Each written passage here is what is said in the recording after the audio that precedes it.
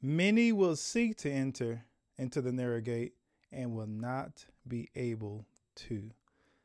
These words should give every believer pause because it's only talking about those of us who are trying to enter the kingdom. Are you trying to enter the kingdom? I would be raising my hand right now. But he says many will not be able to. This is coming from Yeshua, the Son of God. These words imply that seeking God is not enough. Simply being religious and going through the motions will not get us into that narrow gate that we're seeking. While seeking God is the first step, there is more to be expected and required in how we seek if we are to truly find Him. That is the subject of this study today. We will talk about what does it really mean to seek God? How can we find Him according to His Word? Is your matter of seeking God in alignment with what we're looking at here as how we can get into the narrow gate? Let's tune in and make sure that we're in alignment with that. Seek and find God, the first step in a journey to restoration. So here's some of the questions that we're answering today. What does it mean to seek God? Why is seeking God so vital for every believer's relationship? What is God's plan for man to find Him? How does Scripture teach us to seek God? What are some obstacles to seeking God in a way that is proper? How can I know if I am truly seeking God? What does it mean to practically seek God with all your heart? How does God respond to those who actually do seek Him in this way? First, let's start with God's original plan to seek Him. We see this outlined with Paul in Acts chapter 17 when he comes across a group of people who are very religious but don't truly understand God and has even built an altar with the inscription to an unknown God. We see him say these words, "God, who made the world and everything in it, since He is the Lord of heaven and earth, does not dwell in temples made with hands, nor is He worshipped with men's hands, as though He needed anything, since He gives to all life, breath, and all things. And He made from one blood every nation of men to dwell on the face of the earth, and has determined their pre-appointed times and boundaries of their dwellings." Why? So that they should seek Yahweh in the hope that they might grope for Him, reach for Him, and find Him. Though He is not far from each one of us. He is making explicit this God that they said was unknown. He says, let me tell you about the one true God and how He's established things. Listen to what He says. He says He's established and appointed men's times where they should live. What city, what time of the year, what era of life, why? All for the purpose of this threefold approach, that they may seek Him, that they may find Him, or they may seek Him and reach out for Him, and that they may find Him. Notice it doesn't talk about Him finding us because He's already here and very present. He wants to restore relationship with us, but it's on us to seek, to reach out and find Him. This was already in the plan going back to the beginning. For Him to seek, for us to seek, reach out, and find Him.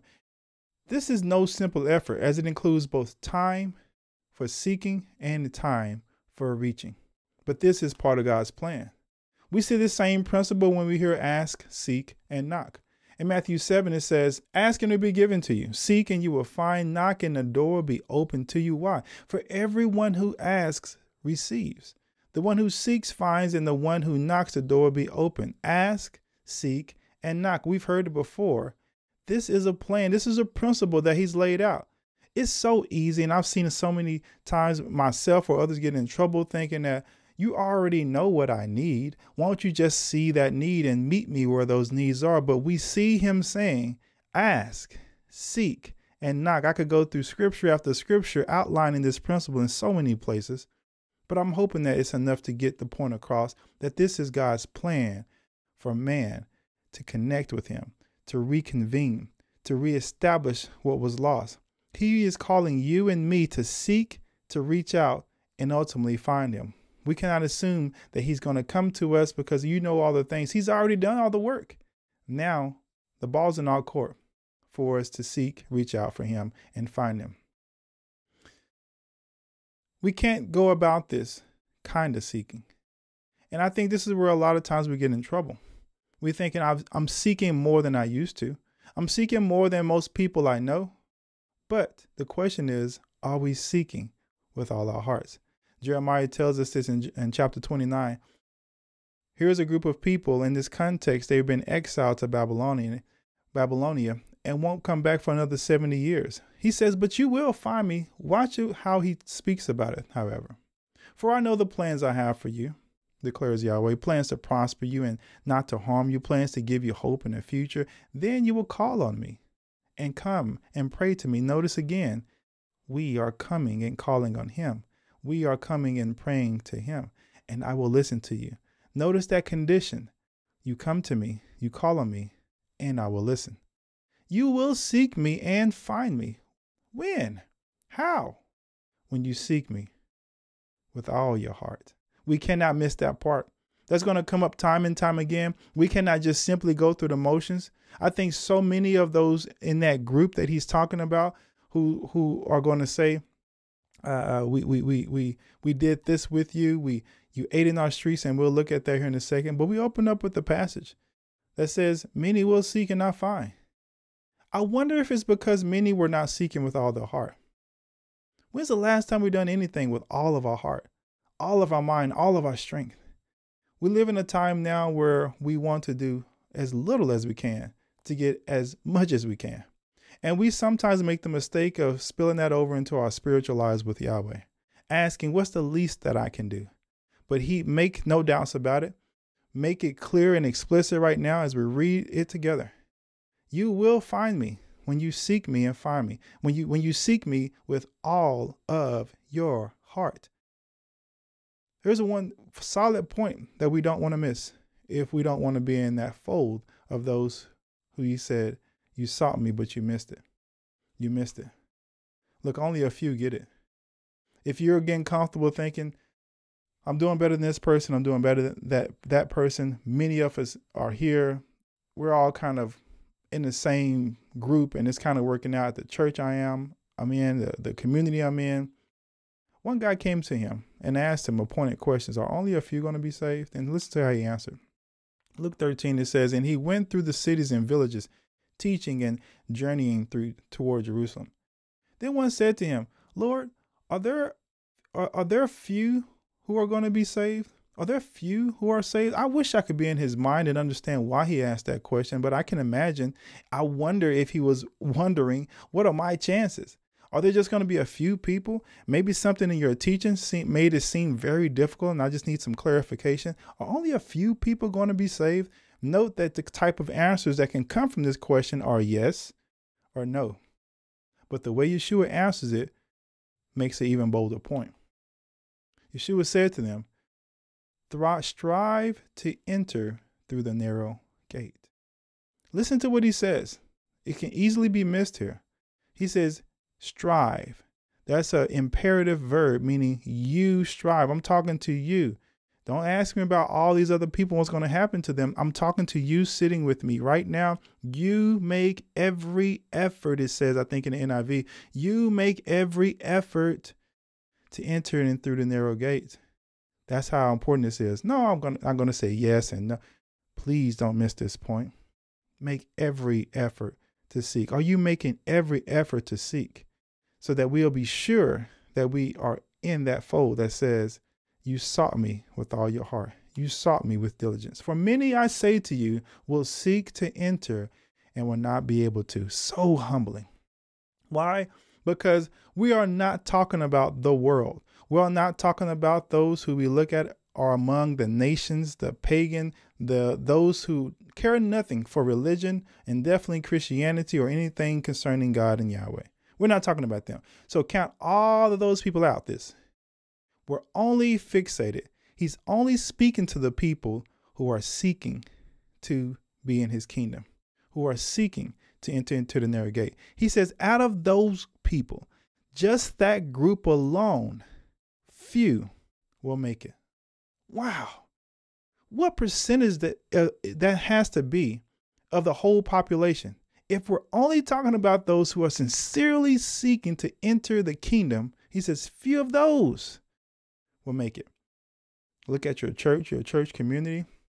He says, all these people are seeking. I'm sure everybody will raise their hand. I'm seeking to enter. He says, yes, a few. What about this community? Out of that, a few. Now, I'm not Yahweh or Yeshua, so I can't say to this community or that. But it does make a heavy point for those of us who consider ourselves religious and are seeking to enter into the narrow gate. Seeking alone is not going to be enough. It's not enough. He makes explicitly here. And it's so much so that he's saying make every effort to enter into that narrow gate. So again, the point is we need to seek diligently. Let's talk. We're going to get into what that looks like. What are some practicals of what that could look like? When once the master of the house has risen up and shut the door, and you begin to stand outside and knock at the door, saying, Lord, Lord, open for us. And he will answer and say to you, I do not know you, where you are from. Then you will begin to say, listen, listen, listen. We ate and drank in your presence. See, we're continuing this story. This is giving us a good picture of the type of people who were saying, we're good, right? The people who were saying, we're seeking, right? We're amongst you. We're eating and drinking with you. And you taught in our streets. But he will say, I tell you, I do not know you, where you are from. Depart from me, all you workers of iniquity. Sin? Living in sin? There will be weeping and gnashing of teeth when you see Abraham and Isaac and Jacob and all the prophets in the kingdom of God, and you yourselves thrust out. What? There's no wonder why there's weeping and gnashing of teeth, and why there's all this anger and frustration, because these are people who honestly expected to get in. I'll be honest, I'm expecting to get in. I'm really hoping. I'm striving. But he says of those few. So there must be something that we're missing, that many are missing. I ate with you. We're going to church. We're in your presence. We're drinking from the same cup. We're enjoying the fellowship. What are you talking about? I recall a scripture, I believe 1 Corinthians 10, where Paul says they were all drinking from the same rock. They all passed through the sea. They all did this. When he concludes, I think in verse 5, where he says, nevertheless, God was not pleased with most of them. See, we can get caught up in this spirit of all of us are doing this. Everyone, we're all spiritual. And they were like, yeah, look at the world. They're off doing their own thing, but we are here. He's not even talking about the world. He's just saying of those who are religious, of those who are eating and drinking with me, of those of whose streets I'm teaching in, of those who I'm fellowshipping with, of those people, few will enter. Don't be deceived. Don't be deceived to think that we live in such a state or a nation, or I grew up in such a family, and we put the word believer and Christian and Messiah and Hebrew roots and whatever flavor that we have on this is really clear to him. Very clear. Either you're diligently seeking and you're sold out and in his kingdom, or you're not. Never get comfortable thinking we got it. So let's talk about some practicals of how do we seek him with all our heart. I'm going to start off in Proverbs 8. It says, I love those who love me. And this is speaking about wisdom. Wisdom is being personified here. I love those who love me. And those who seek me diligently will find me. Notice again, it doesn't say those who seek me. It's adding the adverb diligently seeking me. Diligently seeking me. What kind of image comes to your mind? What kind of video clip rolls through your head of you seeking diligently wisdom? You seeking diligently God's word. Whatever that is, make sure you do that, because that's what you do know we need to be on. I need to diligently be in his word, praying, giving, whatever that is, I need to seek it. And we're going to break this down even further. In Proverbs 2, 1-5, Solomon continues to speak on this topic. And he gives us a litany of conditional statements that must be met before we can find the knowledge of God and understand the fear of Yahweh. If you want to finally get to that place, he says, consider these things. That's all. Consider these things. And as we conclude in verse 5 of this passage, he'll say, then you'll get it. So what are those things? I hope you got your pen and paper. You ready to write down? You got some practicals. Matter of fact, I put in the notes a download you can download. You can use to type in electronically or to print out to copy some notes from this lesson if you want to use that. Diligence. I'm trying to set us up, the video with the notes, to make sure we're taking the time to go through this. Not that it's just a video I want to go through and see, but I want to practice the diligence that it takes, that the word is calling me to, in order to truly find him. So let's look at it. My son, if you accept my words and store my commands within you, turning your ear to wisdom, applying your heart to understanding. Indeed, if you call out for insight and cry aloud for understanding, and if you look for it as for silver and search for it as for hidden treasure, then, we finally get to the end of it. Then, after you've done these things, those simple things, but they're not, are they? This is all encompassing. It takes everything you got. And Solomon is nice enough to start spelling out some of those pieces and what it looks like. What does diligence look like? What does all your heart look like? And now we have some practicals we can put behind that. Then you'll understand the fear of Yahweh and find the knowledge of God. But first, seek, reach out, and find. But first, ask, seek, and not. But first, all your heart. But first, diligence. There's a part that it is playing on our hearts and our behavior that we need to show up first. Completely present. You know, it's embarrassing because sometimes I've given more to the things of this world than I've given to God. I've been more diligent in getting a paper in on time for a teacher or a professor, or completing an assignment for a boss and staying up late until I understood it and make sure it was done. I've been more diligent in how I've shown up for the teachers and professors and supervisors and managers and authorities in my physical life, but the one who's provided me everything gets scraps. Is that true for you? You have been diligent. You've not eaten and you've not slept. You've pushed aside friends and family and whatnot to make sure you showed up for someone else or for some other thing, for your own business or for whatever it is, your pursuits. But for Yah, we have pulled back and we've given him head nods of, yeah, that's good. We've snacked on his word and not gone deep. We've tossed out this and that of showing up in prayer groups. This can no longer be. Let's break down each one of these to see what that looks like practically. So let's look at accept my words and store up my commands. Accept my words. What could that look like? Don't reject through disobedience, right? If you're going to accept his word, that means don't reject it. Your disobedience is rejecting his word. Don't say, I'm finding Yahweh. I'm seeking him to find him, but you're rejecting him in your disobedience. If there's things you know right now that you're doing that is not in alignment with his explicit commands, his explicit instruction, or his implied spirit, and I'm going to go there too, because sometimes we start playing games talking about, well, it did it actually, and when we start doing that, we're already wrong. Because we are no longer seeking, we should be seeking what's right, not what's wrong with. When you start asking yourself, well, what's wrong with? No, we seek what's right with. We seek his righteousness. So if you already have something that in disobedience, your spirit has just been bothering, your mind's been bothering, you have to give that up. Accept his words. Don't reject them through your disobedience. We have to integrate these principles into your decision-making process, into your behaviors, into your attitudes. Not something that we can just say, oh, I already know that. No, they need to be integrated into your behavior, into your attitude, because we're judged by the thoughts and attitudes as well. Does my attitudes reflect what I'm reading? Does my attitude reflect the spirit of Yeshua and the spirit of Yahweh? I've seen many believers in the name of Yahweh either curse them out in their spirits, in their minds, or in words, all over biblical issues. And I'm thinking, that is not the spirit. It has not been integrated into our behaviors and our spirit in his name. How we dress, how we speak, what we watch, what we listen to, integrating these things. Don't reject them. Accept his words. Allow them to become a part of us, and we're aligned and united with them. We want to hear those words, I know you, not I don't know who you are. And we just like, oh, I know of you because I heard your word and I know what it says. No, I'm aligned with it. Store my commands.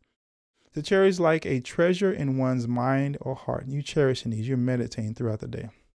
You know, when I was a young believer, 18, 19 years old, I would write down scriptures on a piece of paper strip and then tape them to laminate them in high school. I was 18, 19 years old, and I would wear them on my wrist to remember. I'm not saying you do that, but I wanted to keep it in mind, and it was a big deal for me. Cherish them, meditate on them. Continually amass in large quantities. You cherish anything you cherish. It may be a favorite food. It may be a favorite vacation or whatever. You're cherishing. You want as much of it as you can get. Cherishing it.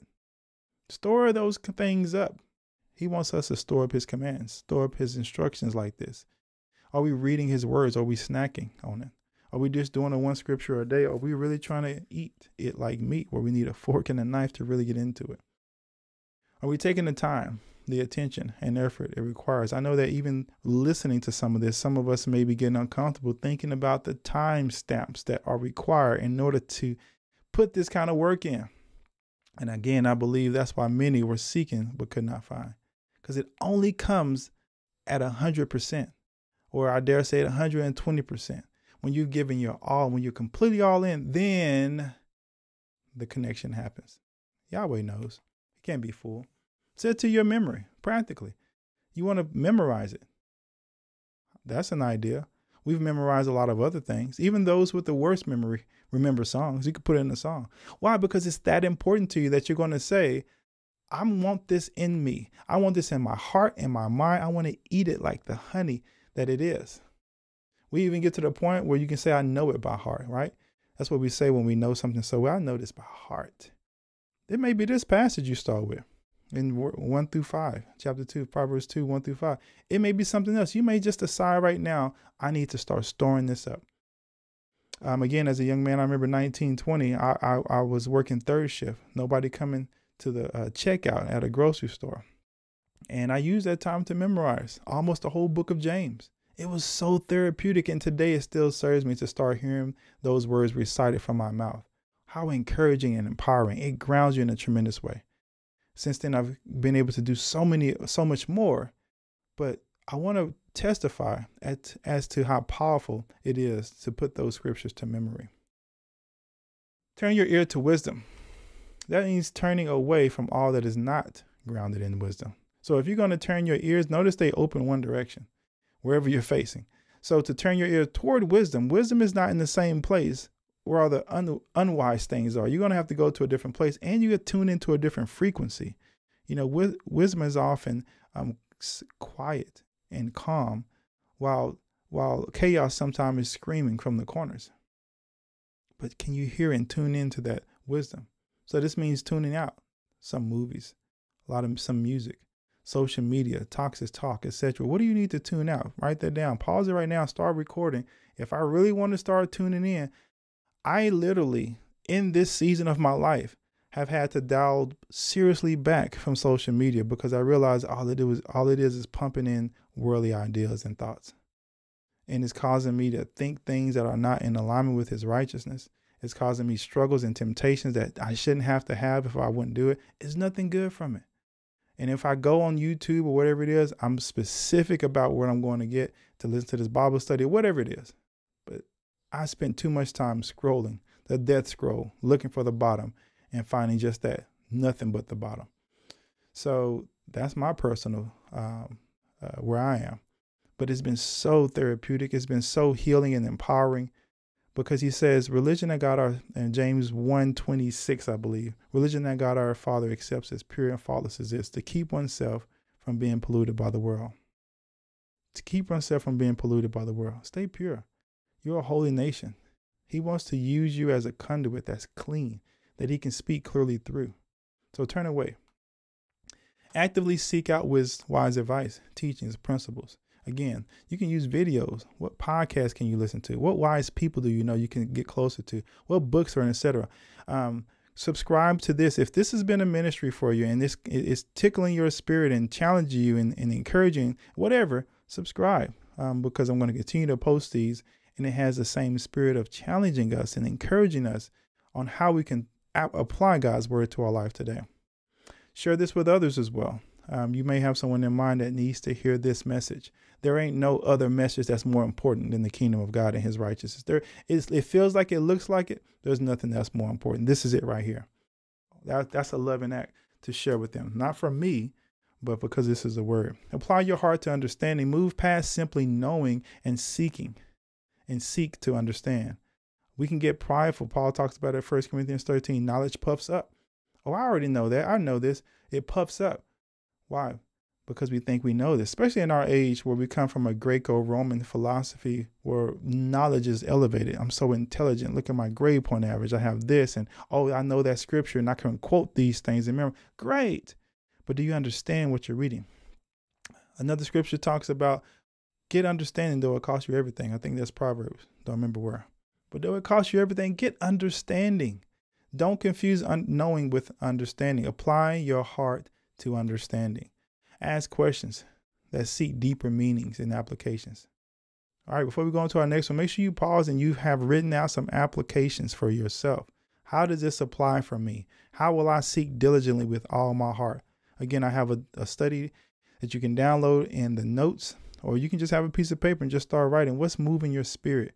Because I want us to be in the right side of Yeshua when he comes and says, I know you because you have sought me diligently. I want to hear the Father's words more than anything else, to hear him say, well done, good and faithful servant. You've taken what I gave you, the message here, the word of God, and you've been faithful with it. That's all he can ask. Whether it be 1 talent, 2 talent, 5. You took what I gave you and you were faithful. What is he giving you right now on your mind and your spirit that you need to be faithful to? Call out for insight. Cry aloud for understanding. Again, we're asking questions humbly. We're not taking a position that we know everything. We're just asking. It may be through reading commentaries or asking other people and looking up things, podcasts and videos, and we're just humbly seeking. This may mean mentorship. Who can I call in my life for mentorship or accountability? Doing research, doing study, praying, meditating, beseeching the Father. Notice that some of these things are crossing over. Why? Because it's the same spirit. It's one that I want to get this. I want to understand this. I want to be diligent in how I do this. Let nothing else rival the intensity and the sincerity by which I seek his word. Let nothing else rival that. Let not my excitement about watching sports or playing them. Let not my excitement about some food or TV shows. Everyone should know. Not that we're trying to please anyone, but it should be so obvious, just like it was with Yeshua. They said he always went off to pray somewhere. They just knew it's part of his life. That is clear. This is your thing. This is number one and nothing's close. You're all into it. Be open to correction and learning. There are some things in our minds and our spirit that are going to need to be corrected. Even if you're well learned, whether you're young, old, or experienced or inexperienced, needs to be corrected. I didn't understand that's what it was saying. Let me take some time to see that perspective. Connect with like-minded communities. So I don't know if you're in a community already at a church or a group of people you meet with virtually. I'm in the process of creating a community. I want to invite you to join, but haven't put it up yet. But I'll be sending this a link, so looking out for that. Creating a community for like-minded individuals who really want to know Yahweh and be in a community of like-minded people trying to apply that to their lives today. And then look for it as for hidden treasure. It's silver and hidden treasure. What does that mean? With great carefulness and intention, right? Because if we're looking just casually, like I lost $1, it's one thing. But if there's $1 million locked away somewhere in a house or in a field, oh boy, I'm talking about we turned it up. He says, look for it like that.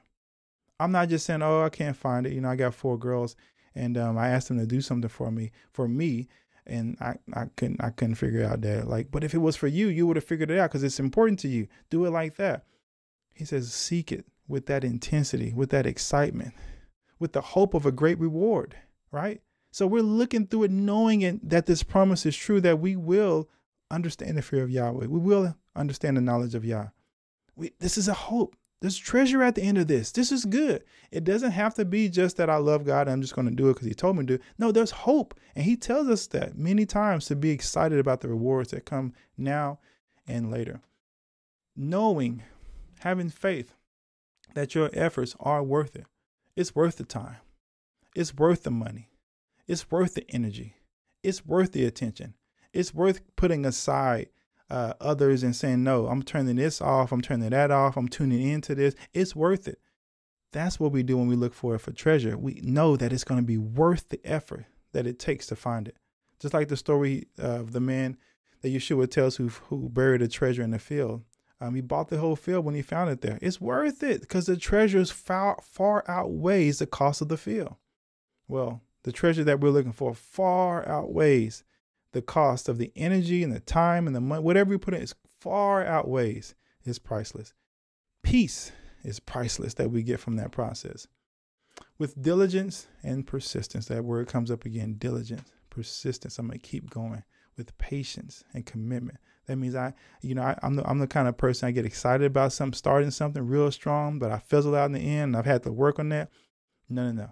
He says, when you're looking for a treasure, you keep on going. You're patient about it. I'm committed to this process. This may take you days. It may take you years. And you're never going to get to the pinnacle of I got it all. But you're committed to continuing to grow in your understanding and your fear of Yahweh and your relationship with him. Then finally, understand and find the fear and knowledge of Yahweh. Deep personal relationship with God, acknowledging his majesty and love and responding in obedience and trust. The fear of Yahweh is the beginning of wisdom. This is where you start. Then you'll finally be on the starting place. Remember, seeking God is the beginning of our journey and knowledge of the Holy One, understanding. So we'll start this with fearing Yahweh. You're in the right place. I don't know where you are. If you've been walking with God a while, if you not sure where you are and you want to figure it out, this is a good place to start. Matter of fact, this is the place to start. Seeking him. It's time to get up and get your sights set and your goal on a relationship with him. That's the seeking process. You gotten this started. It's not just simply reading the Bible or praying or going to church. The whole act is I'm seeking something.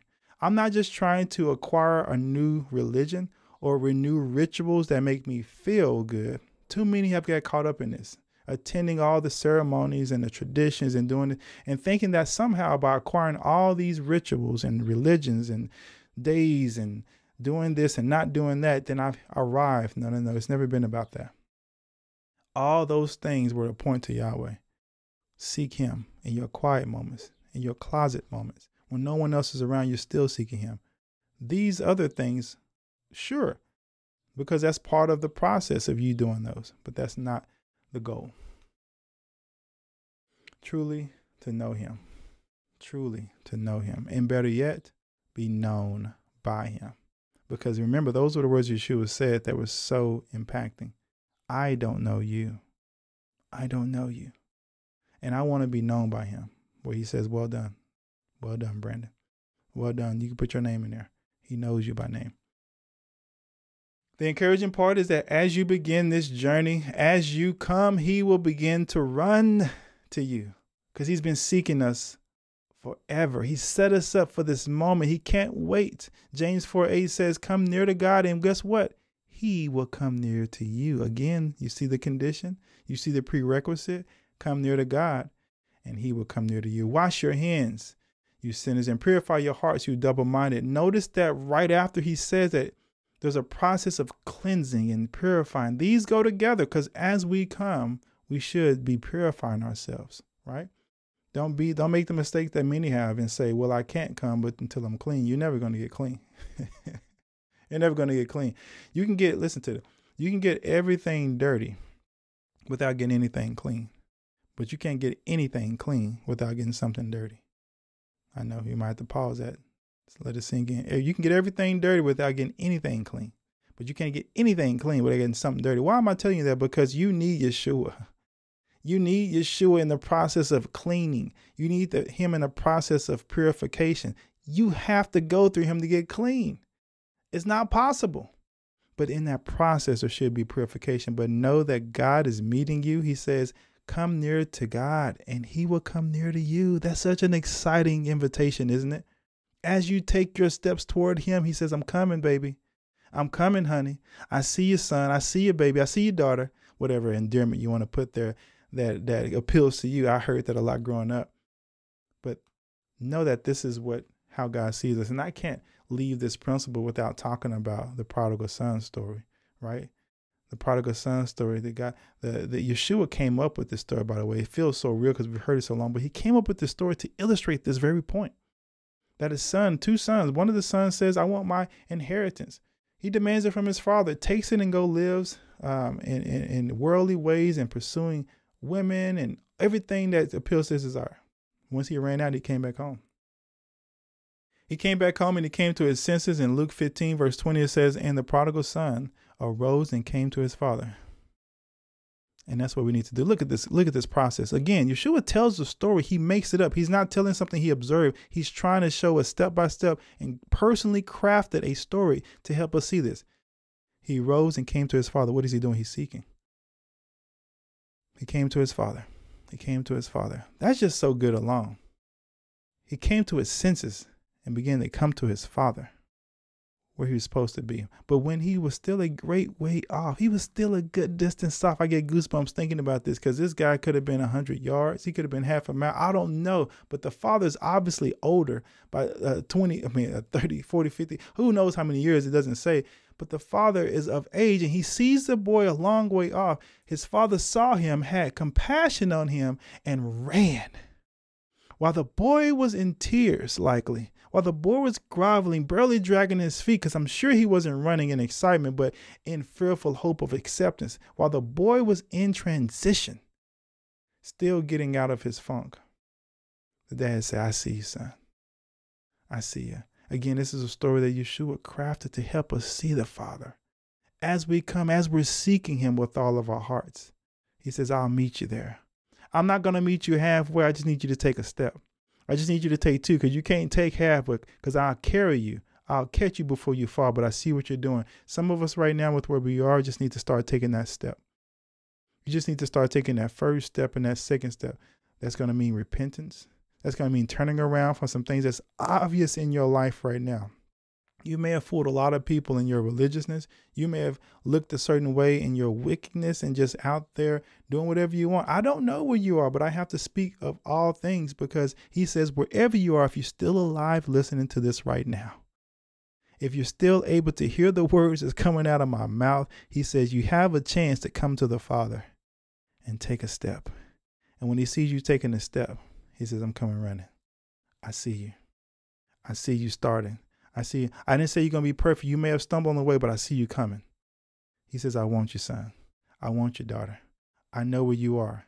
I know you've been having some form of godliness, but you've been denying the power. Come on. I know you've been doing everything that makes you feel good, but now you say, look, I just want to surrender to whatever makes you feel good. He says, I see you. And he fell, and it says he had compassion and ran and fell on his neck and kissed him. What intimate. He wants intimacy with us. He wants to be close with us. He's not saying, ew, you stink. I can believe what you've done. I'm not going to touch you until you. He came just like he was. And I don't imagine he washed all his stuff and clothes and the journey with it. Whatever he was coming as he was. He says, I'll kiss you the way you are. I'll hug you the way you are, with all the stuff on you, just as you are. Now, some mamas and daddies won't do that. They're like, look, you got to get this out. But most will. Most good moms and dads will. And Yahweh is no exception. He leads out and shows an example of what to be done. He says, I'll take you just like that. Don't they give you joy? You still have time, if you're listening to this now, to seek him with all your heart. In verse 21, and the son said to him, Father, I've sinned against heaven and in your sight. He's reminded by the sin that he's played in, that he's been entrenched in. He says he's probably more than humbled that he's being treated as such. I've sinned blatantly, openly, and I'm no longer worthy to even be called your son. See, the boy reasoned earlier that I could just be a servant. I'll be fine. Because of how gross my sin was and my attitude, I'm just happy to be a servant and eat with the pigs. How can I be called your son? Yeah, Yeshua tells us this story because he wants us to know that's exactly what we're called because of the blood of Yeshua HaMashiach. He allows our sins to be forgiven and washed away. And he says, no, come anyway. I see you. We couldn't make these steps if it wasn't for Yeshua's sacrifice. But he says, I already made the sacrifice. Come. You have a part to play. You need to seek. You need to reach out, and you will find me.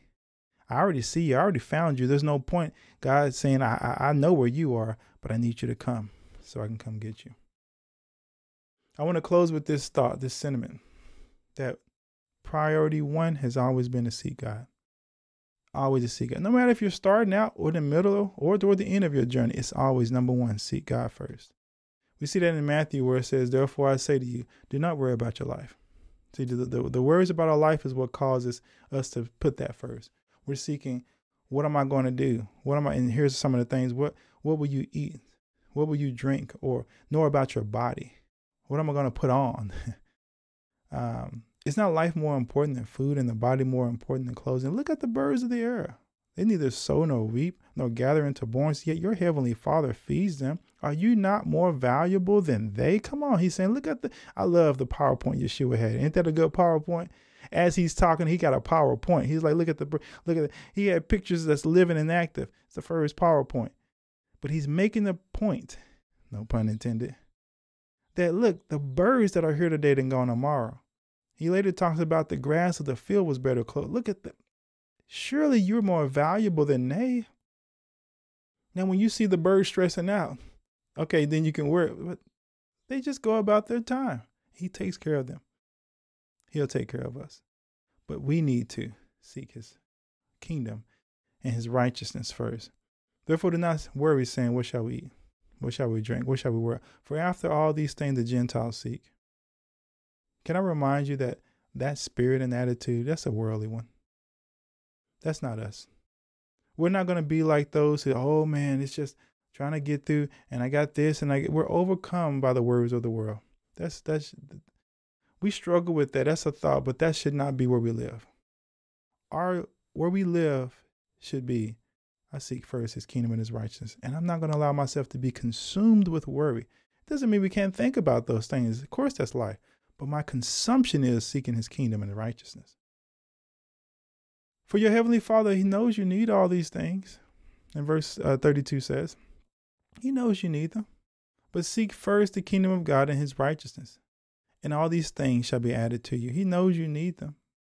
He knows you need them. And you just ask, seek, and knock. But you don't have to be consumed with worry about them. 34. Therefore, do not worry about tomorrow. For tomorrow will worry about its own things. Sufficient for the day is its own trouble. I want to go back to 33. It says, but seek first his kingdom and his righteousness. Seek first. I love the order because we're inundated with so many other things that are jockeying for our attention and our focus and our energy, demanding that we seek that first. You open your phones, you have all kinds of notifications and apps saying me, me, me. You have phone calls that come through on a cell phone like never before now from all kinds of telemarketers and strangers. And me, this issue is important. We got solicitors knocking on the door. Turn the TV on. This is important. Oh my goodness. Did you see the news? And everything's important. He says, look, it's easy. Let me put it in order for you. Seek first. Seek first his righteousness. What's right by him? Not what's not wrong. What's right by God in this situation? As a father, as a mother, as a son, as a daughter, as an uncle, as an aunt, as a teacher, as a student, as an employer, as an employee, what's right by God? Let me filter all things through that lens first. His kingdom. What's important for his kingdom and his righteousness? I love that. The peace. Let's start there. And that peace that transcends understanding is a serious witness and message for us all. I want to summarize. God's plan of salvation begins with seeking. I pray that you're already on that plan. I pray that this message has galvanized you and stirred you up to seek in a different way. Our seeking must be accompanied by diligence, wholeheartedness. Of all those who seek, remember, only a few will find. Don't get comfortable thinking I'm in a crowd of billions who will get it. He says, no, only a few. Out of those who are seeking, just the ones who seeking, which is a few, even fewer will get it, will find the narrow way. Be among those who find the narrow way because you are seeking with all your heart. Simply being religious is not equivalent to seeking the truth. Go to church, read your Bible, pray, serve the poor, be nice to your neighbors. All those things are nice and good, but they are not a replacement for wholehearted truth seeking. They are fruits of such, but diligence and being wholehearted is what he's after. Seek with all your heart. Ask, seek, and knock. As we draw near to God, it's encouraging to know that he's drawing near to us. We take a few steps, he takes us off running in our condition because he loves us and wants to reconcile with us. Seeking God's kingdom and righteousness is always, always priority number one. After this study, if nothing else you get, let that be the order you seek everything. You look through everything. When I want to put something on, what am I going to wear? Well, let's think about God's righteousness and kingdom. What major should I pick? Well, what is seeking first? What does seeking his righteousness and his kingdom look like? And through that lens, it's not about me. It's not about others. It's about what does God's righteousness and kingdom look like being put in first place in everything in my life. 2 questions. How have you been seeking God with all your heart? It's not a question that you need to answer to me. I'll be slow to answer this question, but I'll be more quick to be introspective and find out in what ways can I better seek God with all my heart. Because you can't go wrong there. But it's dangerous to think I have nothing else to learn. I've already arrived. How will you see God and his kingdom differently after the study? Hopefully you wrote down some practical things for yourself that says, I need to go after this differently. Proverbs 2 gave us a list of how we can dial into that. Don't let this be just another video of something you watch and you say that was cool information. Put it to practice. If you do so, we become just like those who heard his word but did nothing. We become like those who we listened to these messages and he taught in our streets. We ate with him and drank with him, but we did not do the Father's will. And he says, go away from me, you evildoer. Evildoer. That's how it looks to Yahweh. Thank you for tuning in. Subscribe if you want to hear more like this. Share this message out with others. May Yahweh bless the hearers and doers of his word. I'll see you next lesson.